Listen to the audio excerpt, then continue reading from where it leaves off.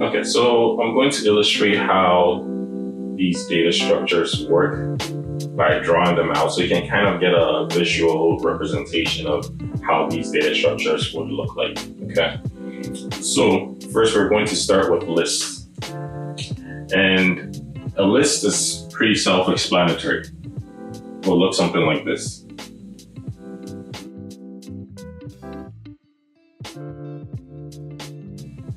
So you can imagine a list to have a structure like this, where we are actually counting the positions in our list, okay? So this will be, let's say, the first position, and then this will be the last position. So suppose this list over here is supposed to be a list of the top 5 most popular games, for instance, okay? So I'm going to fill it in with some data.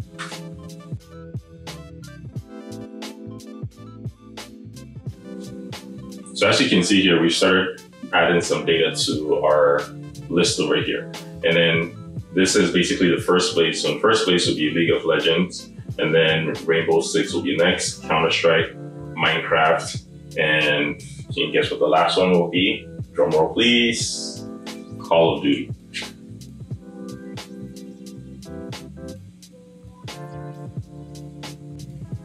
So this is essentially what a list will look like.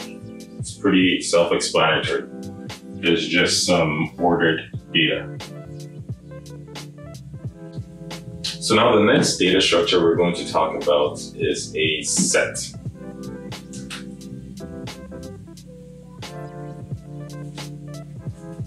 And before we talk a little bit more about the set, let's just take a moment to acknowledge how perfectly round this hand-drawn circle is. Damn. And I'm just joking. It's not really hand-drawn. Yeah, so let's go ahead and add some data to this set.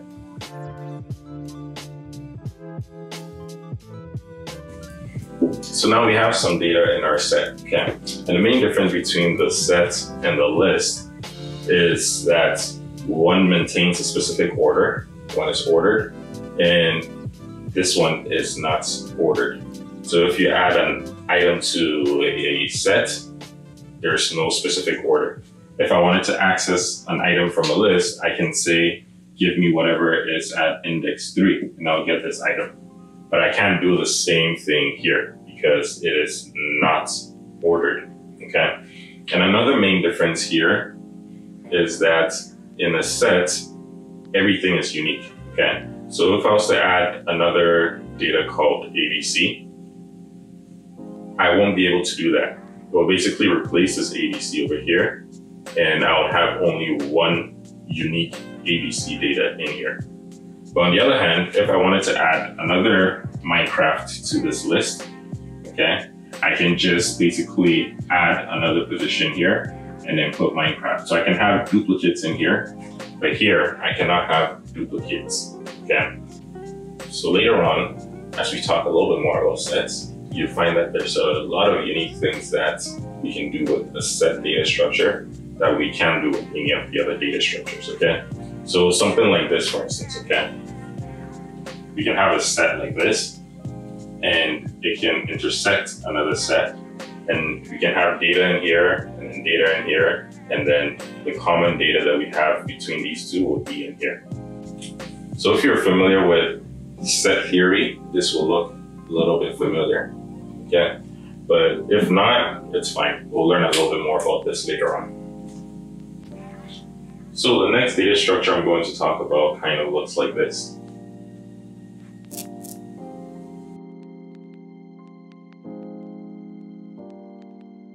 So then once I fill in the data for this, it will look like this.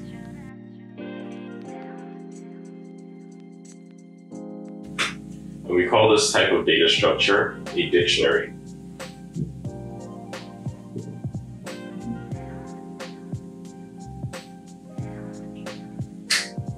Okay, so what makes this dictionary unique is that it has kind of a key and value relationship. So if you think of a typical dictionary, you look up a word, and then once you see that word, there's a lot more description for that word, okay?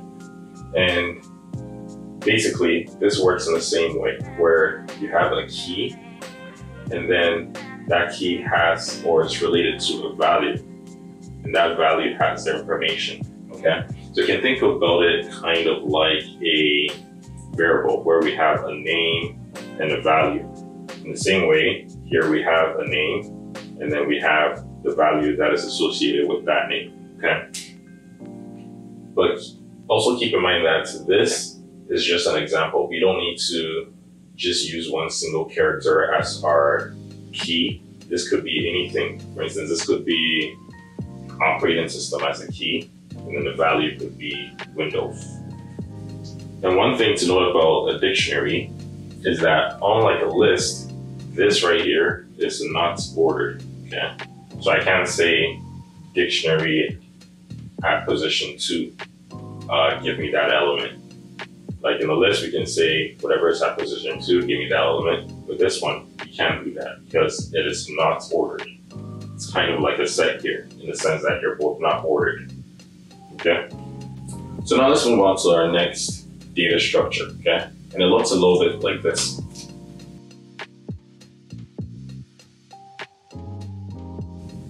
So this is our next data structure, and you're probably thinking to yourself, okay, well, this basically looks like a list. The only thing is that you just put some fancy border around this, okay? This is not just a fancy border. This is to indicate that with this, we can't change the elements in here. So let me add some data in here.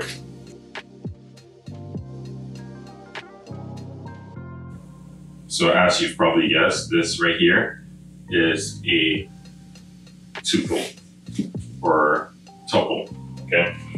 And like I mentioned, this is similar to this in the sense that they're both ordered, but the difference here is that I can't add an extra element here. So let's say I wanted to add something in the 5th position, okay?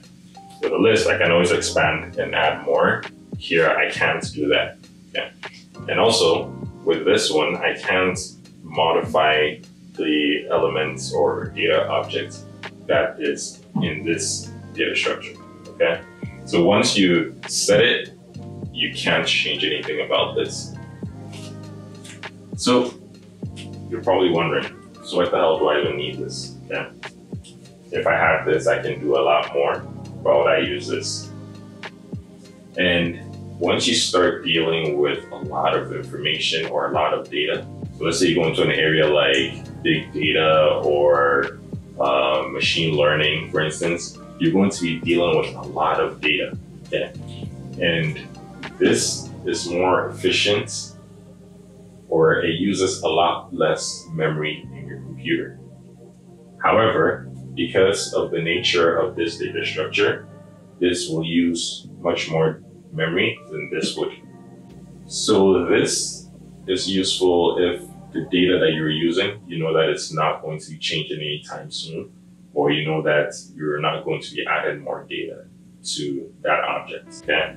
But I'm just going to go over them one more time.